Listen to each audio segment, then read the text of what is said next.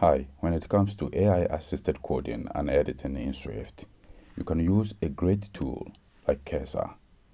Cursor is very great because you can use it to chat with your Swift files and also generate code and multiple files for your Xcode project. You can also use another tool like Windsurf from Codium.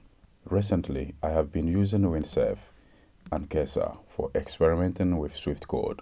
However, if you want an integrated Xcode experience, I encourage you to try Alex. This tool works seamlessly with Xcode. In this video, I'll show you how to get started with this tool and use it for your next Xcode or Swift projects. As you have seen here, you can download it for macOS 14+. So using Alex, you can do most of the things you use Cursor or Windsurf for your projects. So just download and launch it. I have already opened an Xcode project. So let's come here and start working with Alex. Once you open your Xcode project, you can start working with Alex with the shortcut Command L. Let's resize the Xcode interface so that we have Alex on the left. After launching Xcode with Alex, you can see here it knows about your code. You have noticed here, this is the same file we have here in Xcode. So it knows about the code base in Xcode. From the Alex interface, we can add a new tab by clicking the plus button on the top right. There is also another plus button here for adding a new chat. These are a bit confusing because we have one here, and another one here. But once you hover the mouse on each one of them, we get a tooltip. So this adds a new tab and this adds a new chat. Over here, we have our chat history and also settings.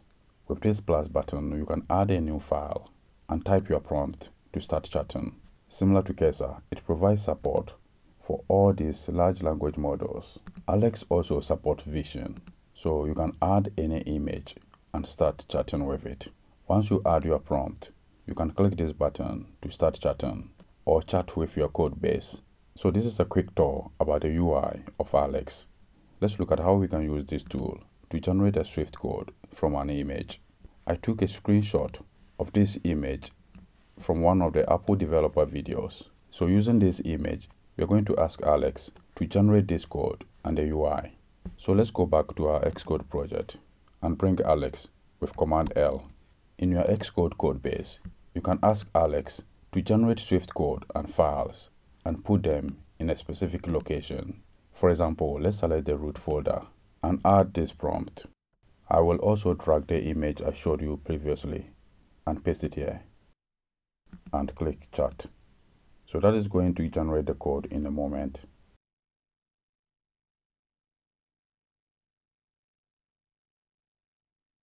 So after generating your code, there are a couple of things you can do.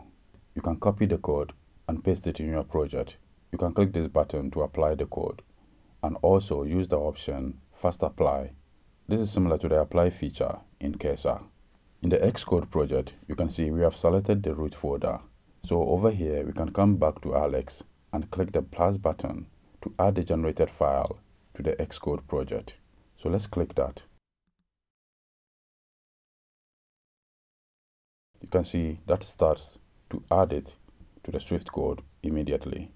I'm going to click here to expand the window. So you have noticed here, this is the file we just added.